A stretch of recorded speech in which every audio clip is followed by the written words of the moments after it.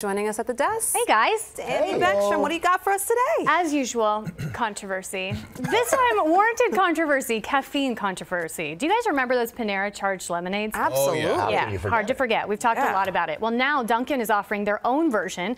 Panera has been sued multiple times over the drinks. And for Dunkin, this is called a sparked energy drink. It comes in berry burst and peach flavors.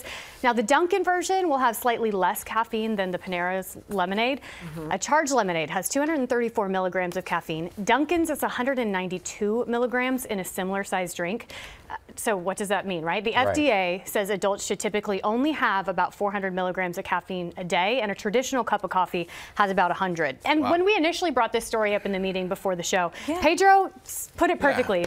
Is anyone asking for this? Did we need this? Did we need this? Did now, we need this? I'm not a coffee drinker. I was told when I was a kid I was naturally caffeinated, so I just never, you know, things never change. created the habit. True. But now in my advanced age, I could use a pick-me-up every once in a while, but I don't drink coffee. So this is the kind of drink that's marketed to someone like me. But marketing, I think, is going to be the key here, because the reason for those Panera lawsuits were, you know, people attributing deaths to drinking them because they were mislabeled, weren't advertised correctly. So hopefully Dunkin figures that out.